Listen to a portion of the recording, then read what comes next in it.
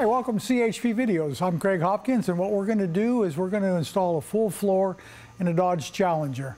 Now I'll tell you, the full floor install will work well on most other cars also. So what I want to do is make you aware of a few things, because if you're going to do this in your home environment, the car should be properly supported. And we have it on the floor, but we have it on a set of jack stands, and the car is level. Now underneath the rear end, I'm carrying it right in the center of the rear end just to duplicate where the wheels would sit. And the front also under the ball joints. And what this will do is keep the car from drooping on either end or bagging in the middle. If the jack stands are on the frame rails at the front or the back, the car is going to want to collapse a little in the middle.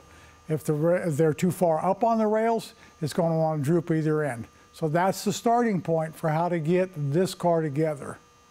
Now when we look in at the floor of this car, probably you're thinking to yourself right away, gee, it doesn't look that bad. It probably could just use a patch, you know, right there underneath the passenger seat. That would be true if it weren't for the fact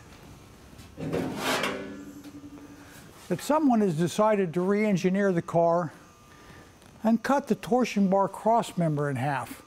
That would be like having a bridge and knocking the supports out. I'm here to tell you that's not going to work. So to get the torsion bar cross member in the car, we're going to have to cut the floor to smithereens anyways. Yeah, I told you the car has a little extra problem in it that I want you to avoid when you're doing your own floor at home. Because what's happened is they've cut the side off the car in preparation for a patch panel. Now, I don't like a patch panel, and I especially don't like it stepped into the car. Sometimes I will butt weld a panel that you can't get a full panel in the car. But what's really happening here, and what I wanted to make you aware of, is the structure all has to carry to keep the car level to put the floor in. The beauty for us is the wheelhouse is still tied to the rocker, the roof rail is still tied to the wheelhouse, and I believe the car is strong enough to remove the floor without letting the car bag down on me. The point being, it's very simple. If you're going to put a floor in at home, don't take the side panels off first. Put the floor in first, then build back the other way. So it looks a little dangerous. Follow along. We'll record a couple of measurements from the rockers to the floor and write them down. That way when we get ready to put the floor and weld it in, we'll know if we've moved or not. You know, thanks to companies like Auto Metal Direct, they've really made our life a lot easier than it used to be with little bitty pans and welding them in and grinding all the welds down. With a floor like this, you can put it in just the way the factory did, which is how I'm going to show you how to do that. That's the object of DVD, right? Put a full floor in the car, walk away from it, feel really good about it. There are a few tips on any aftermarket part to getting it in, but I'm going to tell you, I really like this part.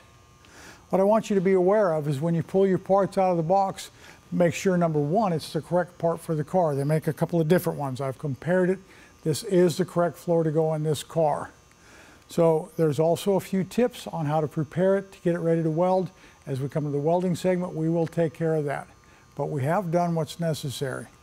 Parts out of the box. We've looked at it as a complete unit. We've compared it to the car. This is what we're going to do, is install this into that car and wind up with a winner.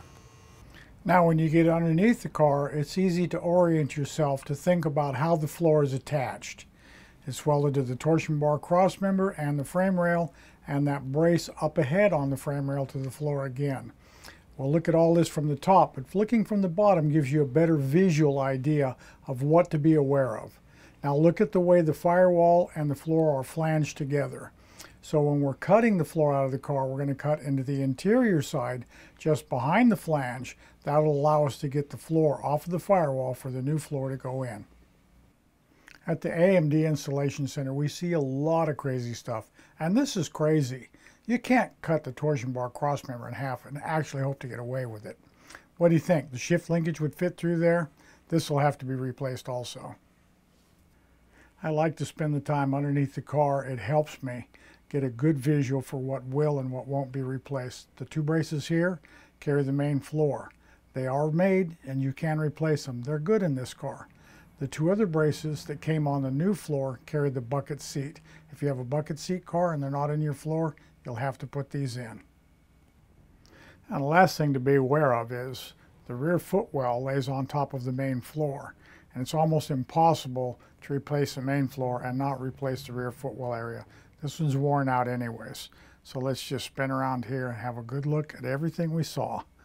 There's the rear footwell, inner rocker has to stay, main floor braces have to stay, torsion bar crossmember and front frame rail, and there's the flange for the firewall.